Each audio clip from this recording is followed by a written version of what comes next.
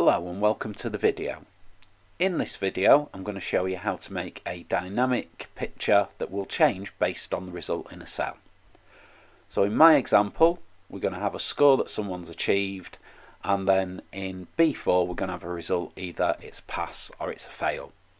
So to start things off, I'm just going to create a very simple if formula that will work out if they have passed or failed.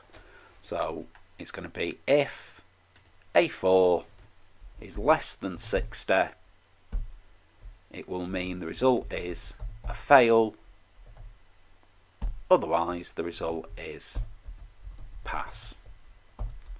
So you'll see with the score we've got at the moment, it's a fail. What I now need to do, and I'm going to do this on sheet 2, and I've preset row 1 to be big enough to hold my pictures, is I'm going to put some pictures into column A, B, C. So I'm going to do that by doing insert through to illustrations and pictures, and then go to my device, and I'm going to use this one for fail. So I need to position that where I want it to be.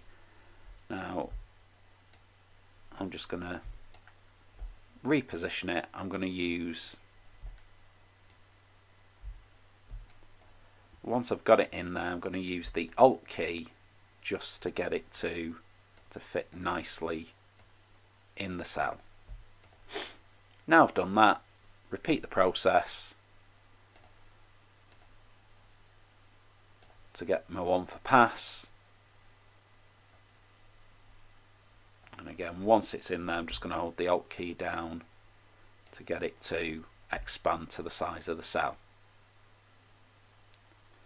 Now I need a picture to begin with, so I'm going to go into insert again, but to save going and putting another picture from externally in, I'm just going to go and use one of the icons.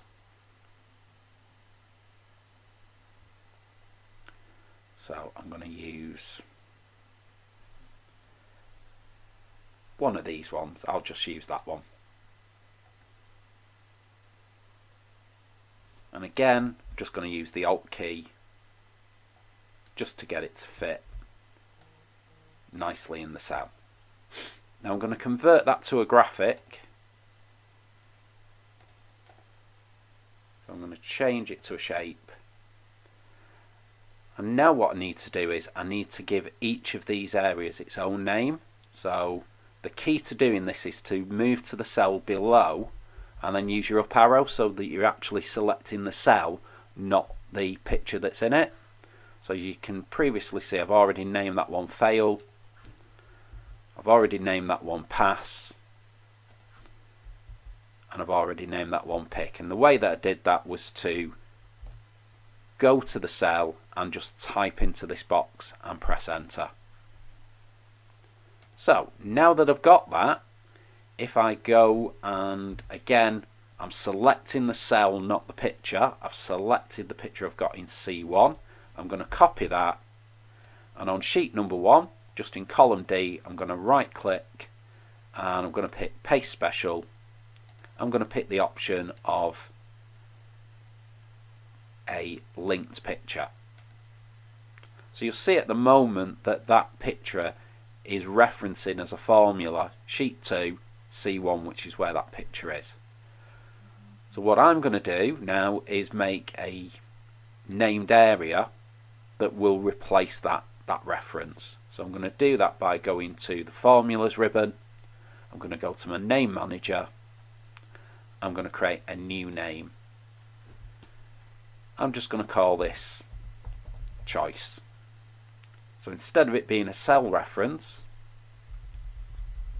I'm going to replace that with indirect, open bracket, and then I'm going to reference the cell where we've got our result. So in this case it's B4. So if I press OK now, and OK again, and sorry, close, I can now go to the picture, and if I change the cell reference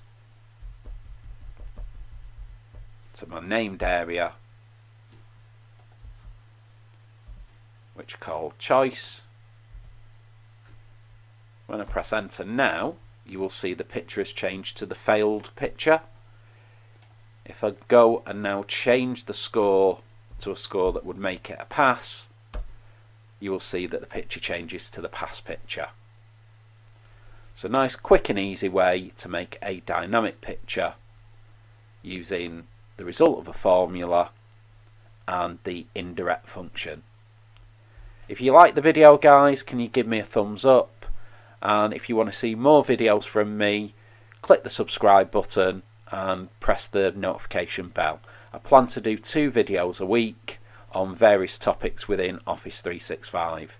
If there's any topics you'd like me to cover, please mention them in the comments below. Thank you for watching, guys, and I'll see you in the next video.